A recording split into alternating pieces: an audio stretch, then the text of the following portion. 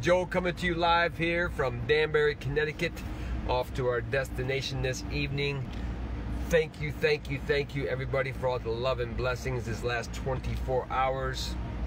I was woken up again this morning at 3:30 by Mom, so I know she's definitely looking after me. I was doing my meditation this morning. Man, I felt her power come into my body, so I know she's in a very safe and peaceful place. So thank you all very much for that. I greatly appreciate that. But today I was thinking about trusting in the timing. I know that Raul posted about this yesterday in the Daily Edge, and I listened to it this morning. Had no idea what it was talking about, but today it really came full circle in great clarity in this. Good to see you, Georgia. Happy, say, Friday already. TGIF, everybody out there. Friday is the day to go out there and celebrate the closings for the week. And I was thinking about trusting in the time. We had so many things going on this past year and a half. We had the Rises One Foundation. We were waiting on the documents to come in, and COVID hit, slowed everything down to government. We had property that I've been working on up in New Milford, Connecticut for at least the last year and a half. And I'm like, well, I don't know what's going on. What's taking so long? What's this? What's that? And ultimately it comes down, it's not on my timing. It's not my timing, and we come up here to visit Mom, and it was on Mom's timing, right? So if you look at the three patterns, or the three things that just happened here with Mom, with the property in New Milford, and with the 501c3 nonprofit organization, I was like, my spiritual being was like, trust in the timing. My human being was like, I need it now, hurry up, yesterday, I need it right here, right now, let's go, what's taking so long? I don't have this kind of time. And I was telling myself this story, but the reality thing, everything is happening exactly as it's supposed to unfold. But we, the people, always want to make it on our time, and the reality is God's time, the universe's time. We have no say-so. We just have to be the experiencer.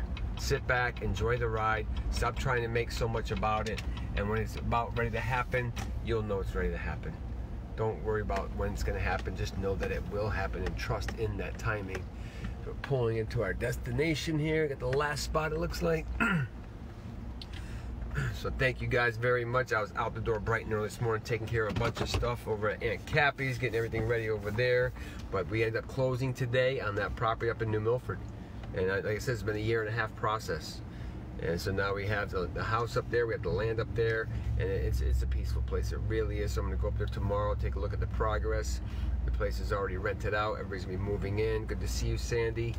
And I'm excited. I'm excited for a new slate, a new clean slate here to get started up there on this property. We're looking at a couple different avenues and opportunities. I'll share that with you as we go forward.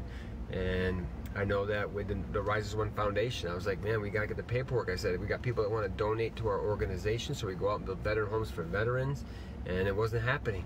I mean, I don't know why it's taking so long. When is this going to happen, right? So my mental mind was trying to tell me, hurry up, let's go. And then God, the universe, and life is saying, listen, you just need to slow down, wait for my timing, and I will cue you in when we're ready to give this to you. And then for us to get up here yesterday to see Mom and give her that hug, give her that kiss before she crossed over into heaven and gained her wings. I mean, we just have to trust in the timing, ultimately.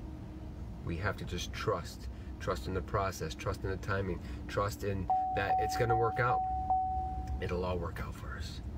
And everything in this life is not permanent. It's always going to keep changing.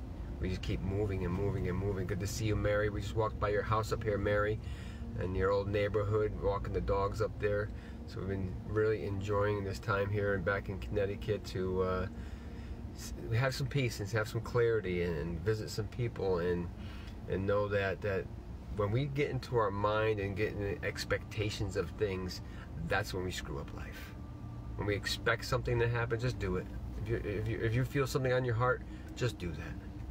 Know that it's all going to work out. It'll work out in the time that's supposed to work out, not on our time, but it'll work out on God's time, the universe, or when you're ready to receive it. Because many times we say, I want all these things, they pile on top of us, and we crumble under the weight, like BC Comics back in the day. The guy had to have that big boulder on top of his head, and it would squash him under the boulder. So if our capacity is not there to take those things on, we have to wait for the timing to be absolutely right for us to receive the blessing, to receive that gift, or receive whatever we're waiting to receive.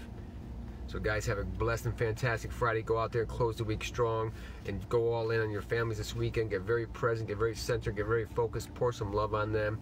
I know it's going to be some beautiful weather across this whole great country right now, so go out there, enjoy yourselves, be present, share some love, share some stories, make a couple phone calls to people that you haven't called this week, this past month, this past year, because I know those people are waiting to hear from you. I honor you, I appreciate you, and I thank you for all the love that we received these past 24 hours. It does not go unnoticed. So thank you very much. You guys have a blessed and fantastic evening. When it's all said and done together, we will rise as one.